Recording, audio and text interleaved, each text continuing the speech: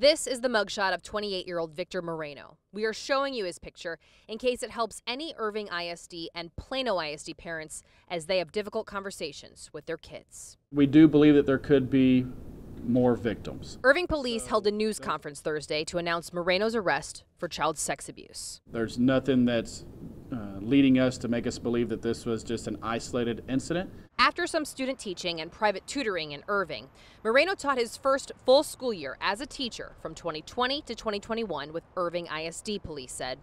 Once that school year ended, Moreno quit after failing to meet his certification requirements, IPD said.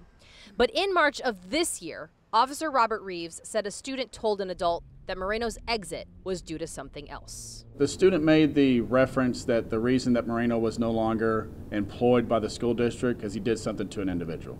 Irving PD began their investigation in the spring of this year, which led them to the victim, a 7-year-old girl. Moreno was the second grader's teacher at Townsville Elementary. In a statement, Irving ISD told me that they are cooperating with police, but they wouldn't answer specific questions about Moreno's departure from the district.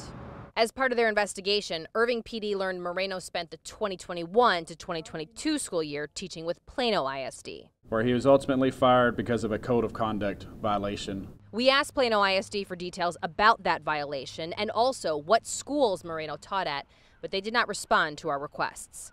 Parents should know that the former teacher is currently out on bond. Investigators are now encouraging Plano ISD and Irving ISD parents to talk to their kids. If you get enough information to where your hair is kind of sticking up on the back of your neck and you think, hey, there may be more to this, then definitely contact the police department. In Irving, I'm Ira Placencia.